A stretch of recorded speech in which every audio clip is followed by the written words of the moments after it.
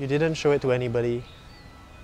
Not to her, not to your family, not to your friends. Nobody knew.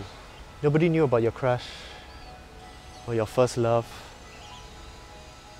It gave you a new sense of purpose, I guess, that this is someone you could really try to get to know better. And then I turned and then I saw her. You don't just see her, but you see someone else as well. Deep inside you knew that you were a little bit broken.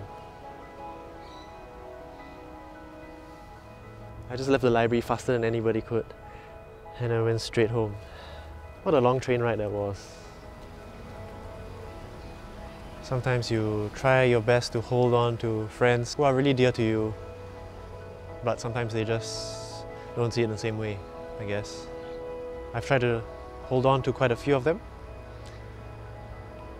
and I've been cut off by some. I keep thinking of where I could have been if I had done something differently. It's going to be a tough time for you, but you'll do well actually. You'll survive, and you even look back with fond memories. Sure, you might have failed a few times.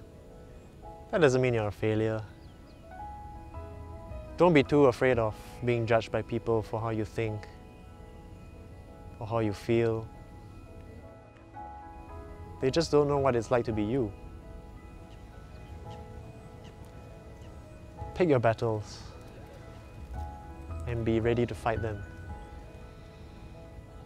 It's okay to make mistakes. Just keep trying. It's okay if you don't have it all figured out. But don't give up.